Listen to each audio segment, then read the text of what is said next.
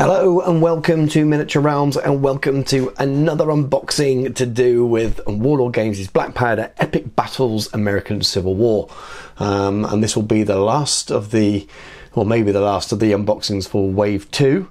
And this is the Iron Brigade. Now, let's sort of cover very briefly what you get in the box and what's on the box. So the image on the front shows you the 3 regiments that you can make in this box, from this box. They are metal miniatures. When they were originally advertised, they were advertised as going to be in Warlord resin, I believe.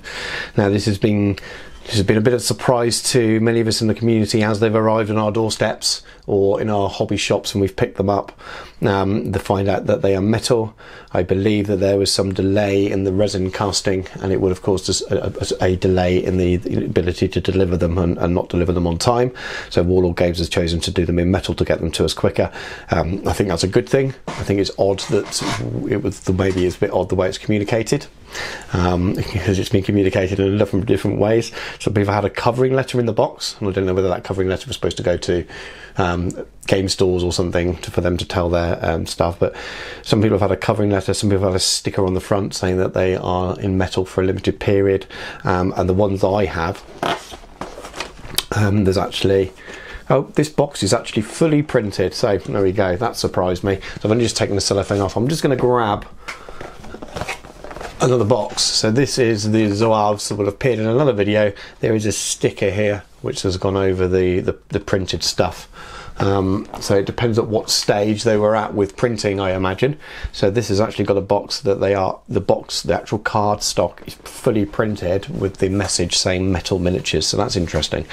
I've not seen that yet. I've only seen different versions of sticker or something or other. So there's clearly sort of an inconsistent amount depending on where they were within the process, I imagine. So, and maybe where you're on the different countries and different things and how they manage that side of the business. Anyway, but that's pretty boring. But they're metal, and I'm happy they're metal. Normally I prefer plastic and resin, and if you've watched my other unboxings on this wave, you'll have heard this spiel before, so apologies. I do want to take it from the approach that some may find this video first, or might be the only video they watch. I do prefer the metal in this scale, just because of the experience I had cleaning up the resin generals that I got with Wave 1. So the resin Lee and Mead were really hard to clean up. They're in the very rubbery resin that Warlord do for some things, and when you file them, it just leaves stuff on there. You can't seem to ever get a completely smooth finish the way you can with other things, and that was a bit of a pain. Otherwise I'd normally prefer it in resin. I know plastic's not an option because of the costs involved, but because of the scale of miniature they are, because they're on little strips and the way they fit on bases, I'm not too worried about them being chipped and things, which is one of the reasons I prefer plastic miniatures. But metal's good, I think, in this case. I think that will give you a higher quality product for the same amount of money. So they are £40 recommended retail price. I think that's pretty good value, to be honest with you. You've got 300 miniatures there.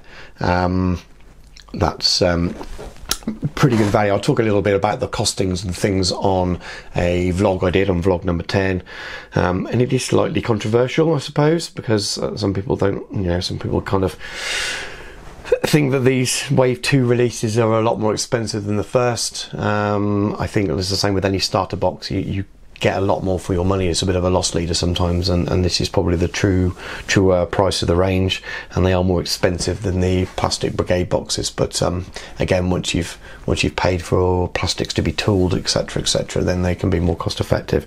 So it is what it is, but they basically work out at 13 pence each, I think it is, which is cheaper than Callisto and Peter Pig. So I think you're £40 divided by your 300. Let's do it live as I record, just to double check that I haven't got it wrong. Divided by 300 is 13 pence. So they are cheaper. They're metal miniatures, and they are cheaper than the nearest in the same scale. so to speak. So Callisto do 12mm miniatures, which a lot of people are using to supplement this range, and Peter Pig are a 15mm range, but some people are using them. They seem to be, some things seem to match, some things seem to be too big, so that's why I gave those two as examples. Anyway, that's that little price bit out of the way. Probably got me a dislike on the video, but I think that the value is pretty good, especially when you start to factor in, you know, discounts at third-party stores and things as well. It makes them very, very good value. So if they stay in, the longer they stay in metal, I think the better the value of this range to a wider part of the community is. Anyway, let's have a look. So you get 300 metal epic battle scale miniatures, 3 sprues of bases, and a Union flag sheet. Obviously the Iron Brigade is only a Union regiment, whereas all the other things are dual purpose. You get 2 flag sheets, you only need the one in this box. Let's open up the box and see what's inside. So this is the standard flag sheet that you get with each of the boxes. So every Brigade box, whether it's plastic or metal now as it is, you get a Union and you get a Confederate one. With this one you only get Union. The Confederate one is better, I think, in terms of its variety. There's a lot less choice here in number. The Confederate one's full, but you do have your Iron Brigade regiments here. Now you'll notice there were 5 regiments in the Iron Brigade. Based on Warlord Games' using 5 stands to a standard size base, you would only be able to make 3, so you'd need to buy another box, which would leave you 1 extra. But if you are using Warlord's recommended number of stands per regiment per game, as the supplement booklet in with the starter set, a large regiment would be 7 stands. So I'm assuming that they will say, well, you make some of them larger regiments. Most people aren't doing that, and including me, that we're actually using less stands per regiment, because it means you can get more on a table, because the frontage becomes very, very long, which makes it unwieldy. Actually makes it bigger than 28 scale gaming in black powder, which is a bit odd. So I'm using 1 for tiny, 2 for small, 3 for regular, and 4 for large. So I would hopefully, based on order of battles for a lot of for a lot of the games I play, be able to make up the 5 using this. I just need to find some extra command if I wanted to make them 5 separate regiments like that. It all depends on how you represent them. I won't be buying more. I'll be making what I need for most games out of this, because I'm not going to field 5 full strength regiments. It's just not really realistic for the period. Anyway, box back aside, flag sheet, good quality. Wish there were a few more flags on there, but that does what you need for this. Plastic bases, the standard affair. You will only be using the longer 60 by 20mm ones, so you'll end up with spares, but it's just one sprue, so you get your extras. And then you have all your miniatures split out into little bags that are numbered for the different sculpts. So what I'm going to do, as I've done with the other unboxings, if you watch them in this little series for Wave 2, I'm just going to turn the camera off while I organise them and find a sculpt for each. Otherwise there's a lot of rustling around. Usually takes me 5 minutes or so, and no one wants to watch that. So here we are. There are 6 sculpts as predicted. You have sort of 4 normal strips here. So 4 different sculpt overall. There's obviously 5 men on each, so you can build up to 300 miniatures, but they're obviously in stands of 5. And then these 2 here have your command on. So one has the drummer and a flag bearer, and another one has the officer and another flag bearer. And I don't know about the historical accuracy. I said this on the Zouave regiment review. I don't know about the accuracy of the placement of those, but they sort of seem to match in with most war games and the way they're placed anyway. So I'm personally not too worried about that, especially at this scale. But right, what I'm going to do now is use my trusty miniature paint handle holder thing here, which to just stick the miniatures on and just give you a little closer look. The whole point of these unboxings that I'm doing is to give you a close-ish look at each of the miniatures. I wouldn't be able to do that if there was hundreds of different variations, but so they are slightly longer unboxings. They may be sort of 10-15 minutes or so. You can obviously, once you've seen the first one, if that's enough for you, you can just skip on ahead. But right, let's have a look at the first one. Now, when the pictures were first brought out, these were probably the most contentious miniatures.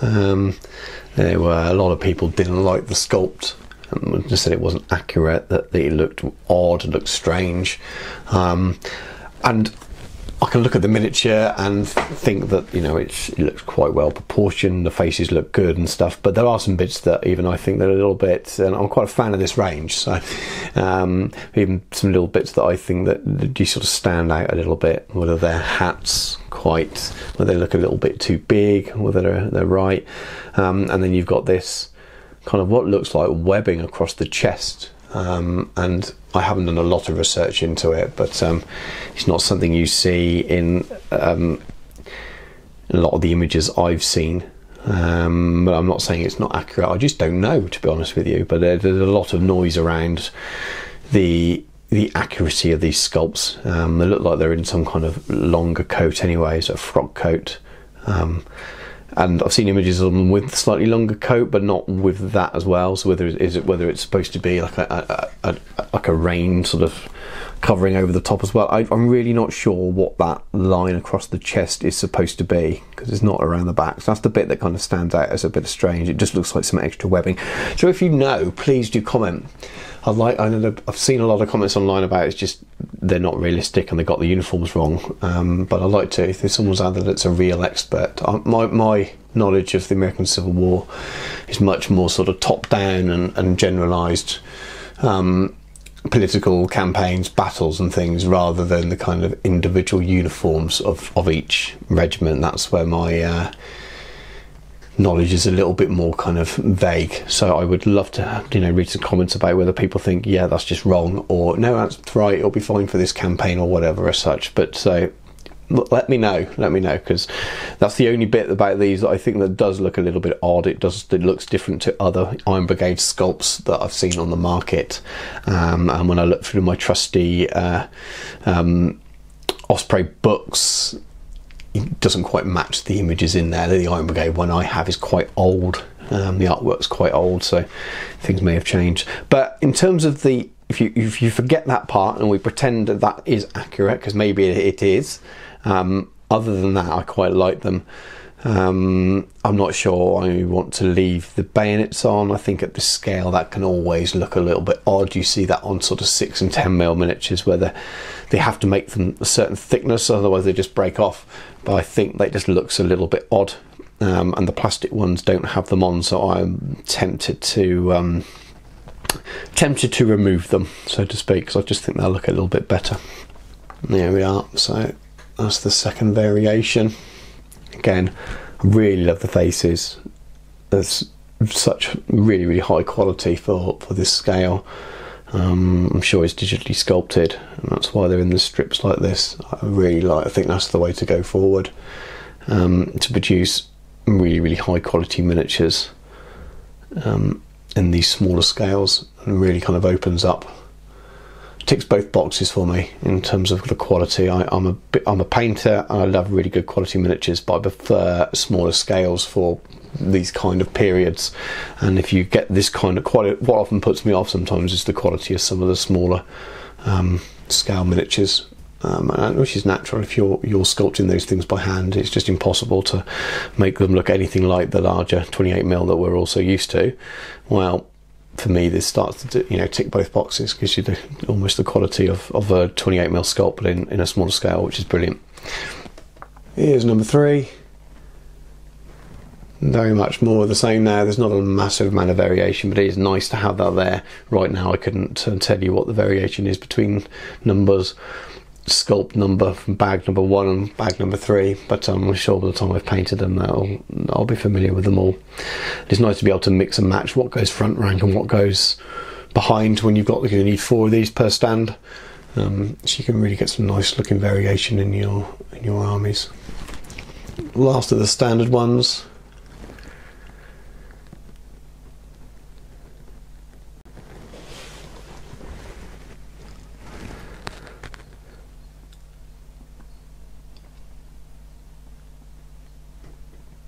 Pretty good, really.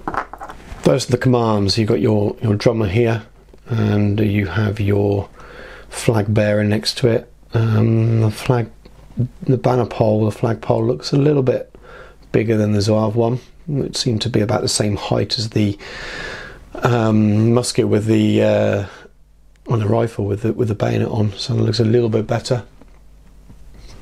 If you've already watched that unboxing, I was talking about that, but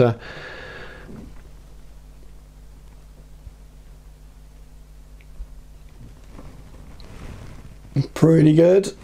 And the final one, and there we got your officer.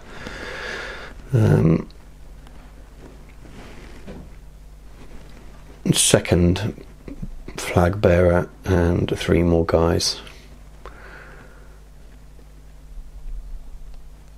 So minimal cleanup actually. You got lots of that large flashing, which most of it falls out of the bag, and they'll all need the bottoms of their bases foiled down, so they can glue them flat. But after that, it won't take too long at all to clean up with a file. I honestly don't think it would take too long. Nowhere near as long as it would have if these were in resin. So as I did on my previous video, just a quick note on scale.